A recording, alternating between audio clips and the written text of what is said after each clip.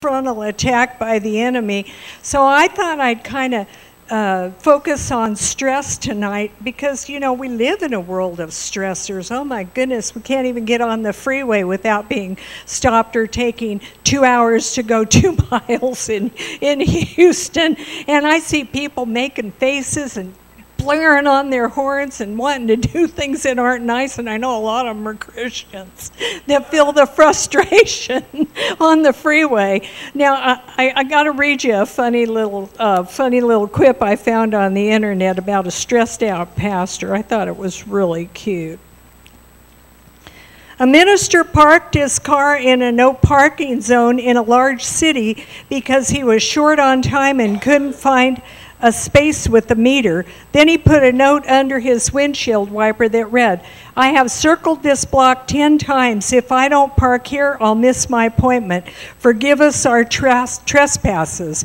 When he returned, he found a citation from a police officer along with a note that said, "I've circled this block for 10 years. If I don't give you a ticket, I'll lose my job. Lead us not into temptation." And you heard about the woman driver that was on a guy's tail. She was tailgating him really, really close, and the light turned yellow, and so he stopped, and oh, she was stuck behind him. She wanted to get through that intersection so bad. She was just being ugly. She was honking at him and flipping him off and doing all sorts of horrible things. Well, the light turned green, and the guy went on through, but she heard a knock on her window, and there was a police officer standing there, and he told her, "Out of the car, please." And she said, "What are you arresting me for?" He said, "Hands on the car," you know, and then he cuffed her and he took her off to jail and put her in her cell, and she just couldn't understand what the heck she was arrested for. I mean, she'd been a nasty driver, but it wasn't anything illegal. And he came back a couple hours later and he said, "I'm really sorry that I arrested you. It was a matter of mistaken identity. You see, I saw that pro-life sticker and that fish on the back of your car and the bumper sticker that said, 'Follow me to church,' and I just assumed the car was stolen." So, I know it's corny, but you know, we are bombarded on every side by stress, and I'm going to read you a few things about stress that I found out in the dictionary and in the Word. First of all, can we live a stress-free life? And of course, Christians can. The answer is yes, but the bigger question is how? First of all, what is stress and what causes it? The dictionary defines stress as a state of mental tension and worry caused by problems in your life or work. The second definition is something that causes strong feelings of worry or anxiety or an outside physical force or pressure. As Christians, we have stress in our jobs, in our relationship with our co-workers and family, providing for our families, competing with others in the workplace or in the school for those high positions and scholarships. We have stress about, I know this is true for young people, the way we look, the way we feel, the way we're viewed by others, the way we behave, because young people especially compare themselves to what they see on television and in magazines, and our young people today are under a tremendous amount of stress to compete, okay? The Mayo Clinic advises that stress can cause headaches, muscle tension, chest pain, fatigue, changes in sex drive, stomach upset, sleep problems, anxiety, restlessness, lack of motivation, depression, over or under eating, drug or alcohol abuse, and social withdrawal. If these symptoms are left unchecked, they can actually cause cancer, immunodeficiency diseases, heart attacks, and strokes. So, you know, stress on the surface doesn't look like a big stronghold, but it can become one if we don't deal with it and if we don't recognize it right away. See, I believe it's the devil's way of getting us, kind of chipping us off a little bit at a time, bringing one stress after another stress, because that second or that third physical force or pressure that comes against us. That's what stress is defined as. For the Christian, it's a spiritual force that comes against us. And we all know that in Romans 12:2, it says, don't be conformed to this world, fashioned after and adapted to its external, superficial customs, but be transformed by the entire renewing of your mind, so that you may prove what is that good and acceptable and perfect will of God. The word conformed means to be shaped and molded and stuffed into a container or a mold. That's what the world does to the Christian. It chips away at us and tries to make us conform to its standard of living, whereas God said, renew your mind in my word and you'll be transformed, which is the butterfly coming from the worm, changing into a new man, a whole new creation, a new nature of being that's never been before. So, how do we deal with stress? You know how we deal with stress? It's like Pastor said Sunday, we've got everything that God's ever going to give us. We've got the Holy Spirit, we've got the word of our testimony, we've got the blood of Jesus, we've got the armor, we've got all the tools we'll ever need to compete or to actually defeat the enemy in this world. So when we come up against stress, and you can feel it in the back of your neck. I know I can. When I'm at work sometimes, I'll just need to stop and stretch my neck, and I know it's from tension and stress. What we do is we make a decision. See, people think we think we're really victims and kind of helpless in this world because so much comes against us. But let me ask you a question.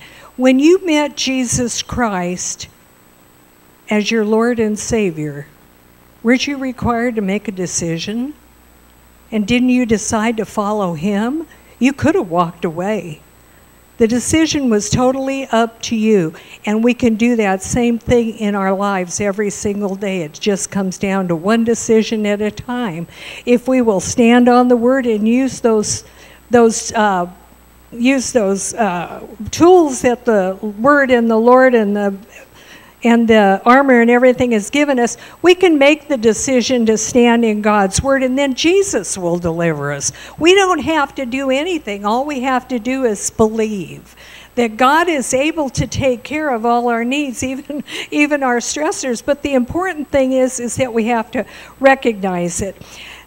There's the old covenant and there's the new covenant. And under the old covenant, it depended on what you did, what God would do. In other words, if you will obey the law, I will bless you. Like the young ruler in Luke 18 that came to the Lord and said, what must I do to inherit eternal life? Well, Jesus was a man walking under the old covenant, and he said, well, you have to obey the commandments. And he read him to the young man, and he said, this I've done all of these since my youth. And he said, one thing you lack, go and sell all that you have and come follow me. So under the old covenant, to get eternal life, it was you do and then God will do. That even Jesus told him that. Well, you do this and you'll get eternal life based on your behavior. Whereas in Acts 16:30, when Silas and Paul were in the jail and all the walls shook and the gates flung open and the jailer went out to kill himself, Paul said, don't do that, we're all still here. I imagine it was very dark in that jail too. Now this is on the other side of the cross. And he came and he bowed in front of Paul and Silas. He goes, what must I do to be saved? Technically, it's the same question that the young ruler asked under the old covenant. You know what Paul's answer was? Believe in the Lord Jesus Christ. Amen? The old covenant's passed away. It's not based on what we do.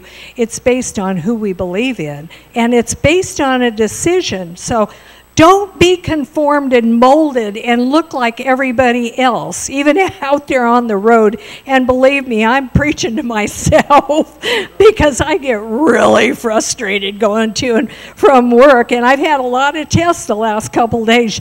Yesterday on the way home, there was a truck Just stopped in the middle lane right over where all that construction is at Community Drive, and it was backed up all the way to Kingwood, so it took me an hour and a half to go 20 miles. Then this morning I was coming into work and it was dead stop at North Park. Praise the Lord, I get off at North Park coming south. And then tonight on the way home, it was closed. The freeway was closed going north in Cleveland, and I'm just going, oh my Lord God, how many tests am I going to get this week? But I'll tell you, I passed them all. I just relaxed. You know, righteous man's step are ordered by the Lord. I figured he was protecting me, and I wasn't going to get anywhere I wasn't supposed to be until he saw that it was time to get there. So I've had a lot of tests about that. So let's see about what the Word says about believing for God to mold us into His image, and not be conformed to the world, but transformed, and not let these things like stress make us look like everybody else, because we're supposed to be better than that. We're supposed to be different than that. It's like Chris said, if people don't see it in us, who are they going to see it in?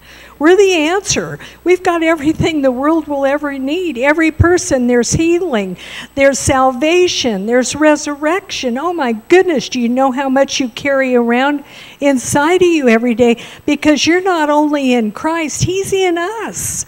We're in Him, but He's in us, and we can do the same things that He did if we love people and don't look like everybody else. If we're different, it will draw those people to us. And it's really hard not to be like the whole world when we're bombarded by television and newspapers and magazines and those terrible inquirers at the store at the checkout, and the news. Everything is so depressing. Everywhere we look, we see the world, the world, the world. No hope, just terrible things going on. It's really difficult to maintain peace and to maintain consistency.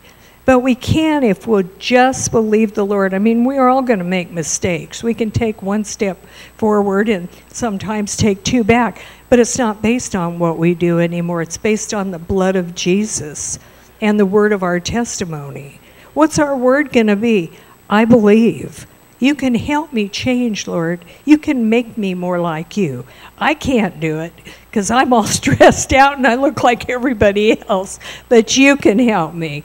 So in Philippians 4:6, it says, do not be anxious about anything, but in everything, by prayer and petition and thanksgiving, present your requests to God, and the peace of God, which transcends all understanding, will guard your hearts and minds in Christ Jesus. Another thing that Pastor Tom said Sunday is that praise and worship really does lift our spirits. If we're in a dark place and we begin to sing, praise the Lord, just like Paul's telling us to do here, it will lift that oppression and that stress, and we'll be comforted in the presence of God. We've got everything we need to change the circumstances in our lives. James 1:2-4 says, consider it pure joy, my brethren, whenever you face trials of many kinds, because you know that the testing of your faith develops perseverance, and perseverance must finish its work so that you may be mature and complete men, not lacking anything. In other words, the trials make us stronger. They make us harder. It's just like working your muscles. The more you work out, the stronger you become. So trials are part of our life, and they're good for us because every time we're in a trial and we persevere and we stay true to God and His Word, we're going to come out the victor every time. And James says if you do this over and over again, you're going to grow up into the full stature of Christ, a mature man, and you're not going to lack anything. That's a wonderful promise. Is anybody lacking anything tonight? I can think of a bunch of stuff I'm lacking. I want to be like the guy in James. So we need to persevere. When we have stress, the psalmist said about the Lord, when anxiety was great within me, your consolation brought joy to my soul. I love that. That's Psalm 94:19. Pastor Tom also talked about the anointing of the Lord being an easy yoke. And it does destroy the yoke of bondage. It does not break it, it destroys it. So, Paul said in Romans 16:20, I love this one, the God of peace will soon crush Satan under your feet. The grace of our Lord Jesus Christ be with you. So I'm going to conclude it tonight and just say, well, that sounds, some of us might be thinking, well, you don't know what I've gone through. You just don't know how much I hurt inside or how nervous I am. You know, there's a lot of people that take Xanax and all kinds of antidepressants in the world today because they have such a hard time dealing with life. And I'm not saying that's a bad thing, because we all have times in our lives when, you know, medical diagnosis may be appropriate. I mean, I did. After my mother died, I had to take Xanax for about 2 or 3 months because I was in such a state of anxiety and depression. But after a while, God delivered me after about 3 months, and I just quit taking them one day. And the doctor said, how'd you do that? I said, well, what do you mean, how'd I do that? I just stopped them. He goes, well, they're highly addictive. But God delivered me. I didn't feel a need to have them anymore because the joy of the Lord had returned again. You know, I mean, He's faithful. But I know that any of us can overcome any battles or anything that we're facing in life, and especially our young people. We need to let them know that they don't need to conform to the world. The world needs to conform to them. We've got everything that it's going to take to get the job finished. We're here. We're the body of Christ. We're part of Him. Again, He's in me. The miracle worker, the healer, the man who walked on water, the man who fed 5,000 with two fish and 2 loaves. I mean, He's inside of me. Can I do those things? Yes, I believe I can do those things. And I am going to change the world one person at a time. I don't want to live like the stress-filled world and like the other people. I want my light to shine, and I want to be different.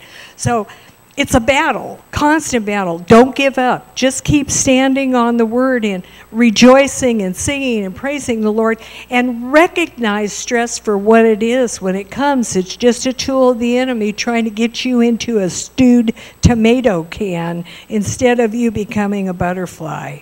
So recognize that when he comes, and don't give him a place. We're not ignorant concerning his wiles, Paul said. We're not ignorant. Satan's not got anything new. He's not creative. He's a dead spirit. He's got nothing new. So just beware of him, because he goes around like a lion roaring, but he's a toothless lion. Okay? Okay. Thank you. That was quick. That was quick.